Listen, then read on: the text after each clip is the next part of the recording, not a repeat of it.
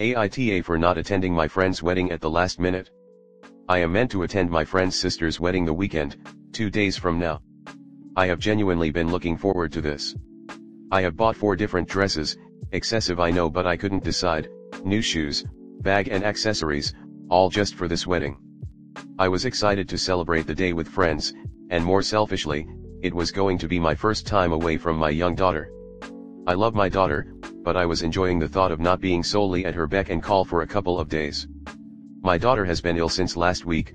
She has had a fever, not eating and drinking, and developed a rash and blisters on her hands, feet, and mouth. Yesterday I also became ill, starting with an incredibly sore throat and headaches, and has developed into a fever and also blisters on my hands. I got an appointment with the local pharmacist and they confirmed that we both have hand, foot, and mouth, which is highly contagious, and was advised to have as little contact with others as possible until over the infectious period, which can be 7 to 10 days. Yesterday I messaged my friend advising her of the situation and stating that I would not be able to attend the wedding, which I am really disappointed about.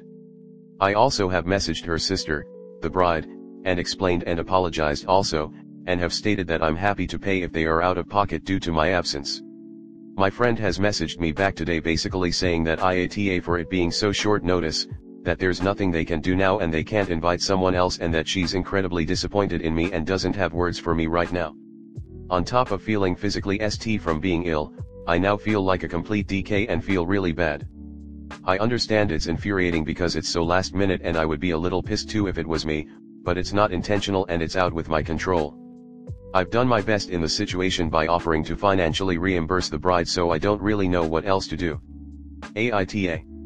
I'll add in an edit: the bride has not messaged me at all, and is not the one that is verbalizing discontent, it's my friend that is doing this.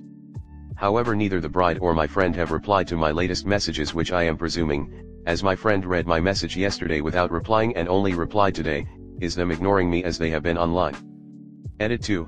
I did initially have my daughter seen last week when she initially became ill and had a fever etc, however they told me she was just teething, which, coincidentally she is. I then further took her back this week when she developed her rash and blisters. Whilst there I expressed that I too was ill and was diagnosed with HFAM also. Comment. Your friend is being entirely unreasonable and ridiculous. What part of highly contagious doesn't she understand? It would be selfish of you to go ahead and join the party while contagious. It would put not only your friend but all of the other guests at risk. On second thoughts, send a message saying you've reconsidered and you will come. But ask them if they wouldn't mind letting the people on your table know in advance that you're highly contagious, so they can also organize to take 7 to 10 days after the wedding off work. And make sure to personally congratulate the bride. It's her wedding and it would be a shame for her to miss out on all the fun.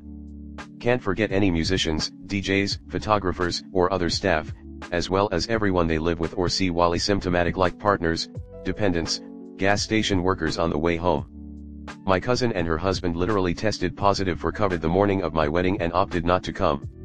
And while I was confused that she wasn't there, didn't hear from her till a day or two later, I'm very glad they didn't come and infect everyone else. From what I've heard from the people I know that have had hand, foot, and mouth, is incredibly unpleasant, and I'd be kind of pissed if I showed up at a wedding and someone at my table showed up with it and spread it to us all. My son ended up being hospitalized when he was 6 months because he spent time around his cousin who was sick, but his mom hadn't kept him home. He was coughing, and when I mentioned it someone said, "Oh, he's just pretending." He was the only person showing any symptoms at the time, and then 5 days later my son was in hospital with complications. Also his mom could go on a night out. My son still struggles to this day, especially during winter. He gets a cold and he's out for days with it. I always keep my children home when they are sick. Just this past week I've been unwell, and so have the kids and my partner, and I've stayed away from people. My mom rang me the other day and she's like, "Can you take me to the store?" I refused because I didn't want her to get sick as she already has compromised health. I said, "Text me a list and I'll get it ordered online and delivered to your door. I don't want to go in a store and I don't want to pass this on." After working retail for years and catching endless colds and flu from being around loads of people, I just can't be that person to spread germs when it's not necessary. Yeah, people get sick. It's unpredictable. It's not a dick move or inconsiderate, she literally just is sick. Also, I've had HFM and it sucks nuts. The blisters were so bad on my hands that some of my fingernails fell off. I looked like I had some kind of biblical plague. I wouldn't go to a wedding in that state even if it wasn't contagious. Next story 2. AITA for planning to take my husband's last name after marriage.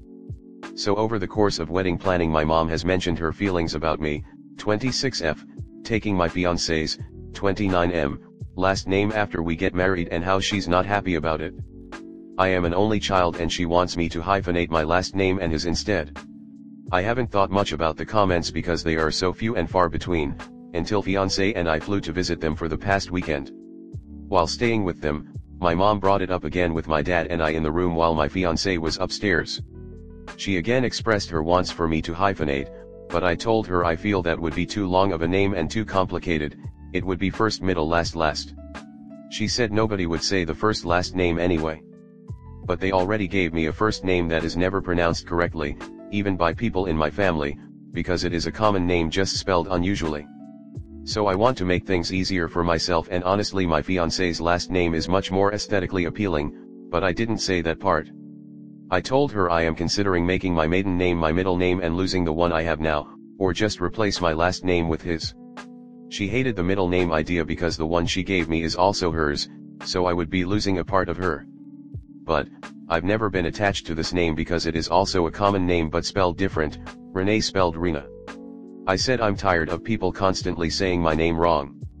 But she went on that losing either my middle or last name would break my father's heart, while my dad stood there silently, and guilt-tripped me. I couldn't make the point that she took my dad's last name when they married, because her maiden name wasn't actually her biological father's so she didn't feel attached to it. I eventually left the room when the discussion was clearly feeling my way or no way. After coming back downstairs later with my fiancé, Mom asked him if I told him about our discussion and he replied, about making her name long. To which she said so you're going to take our name right, which got her a quick haha no and after a pause he explained he likes his last name and is the only son to carry it. After this, she let it go and we all left to go shopping like planned but my mother gave us the silent treatment the entire trip and car ride until the return home. AITA for symbolically crushing my dad's heart. Did they not think when they had a daughter in the US she would one day follow tradition and change her name? This is not something I ever anticipated being an issue. Comment. Until you start using no as a complete sentence, she will use the symbolically crushing my dad's heart or other manipulative argument as often as possible to push your boundaries. Parents who made their whole lives about their kids can really struggle when their adult children create an independent life. They are no longer in control or the first person the kid calls when they need advice. This is your decision. Not theirs, not even your fiancé's, you should hear him out if he has an opinion, but the choice is still yours in the end.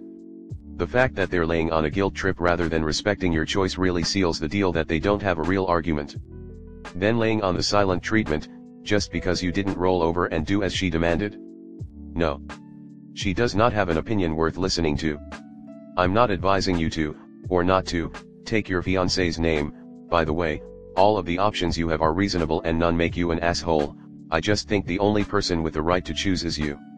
You are old enough to get married, so you're old enough to choose your name.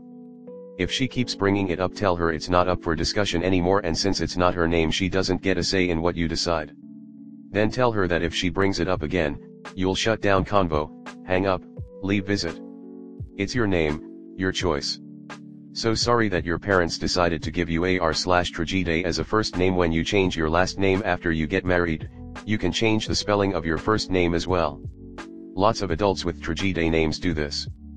Feminism is all about choice, and since you're the one who wants to change your name and not feeling pressure from others to do it, you should. You should do whatever you and your fiancé decide works for you.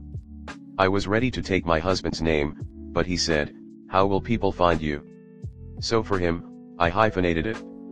I now have the longest name on the entire planet. I don't regret it, but you would not believe how many companies and medical providers don't use the hyphen, so you end up with a bizarre mashup of the names. When I got married, I had initial misgivings about changing my last name as I'm the oldest of the oldest, means something culturally in my family, but I have a brother to carry the name. However, my husband was also the end of his line, and so he felt strongly about whatever children we have carry his name. I had a fake hyphenated name as a kid and I hated it. Mom remarried and hyphenated her name, and then wrote mine on all the school forms as the hyphenated version, never legally changed it. Oh, the 90s. So I didn't do that route, but I also wanted the same last name as my children. So I eventually settled on putting my maiden name as a second middle name, and I am quite happy with that. My husband is happy, and it definitely makes life easier to have the same name as the kiddos. This is totally your decision alone. The only caution that I would have is that after my divorce, and I'm telling you that I don't think you're going to get divorced, but as you get older it is so hard to change your name. After my divorce I wanted to change my name, but it would be such a hassle. I started getting Social Security, so I didn't want to get that messed up Medicare, bank accounts, driver's license, insurance, I mean everything. I just kept it, it's too much trouble.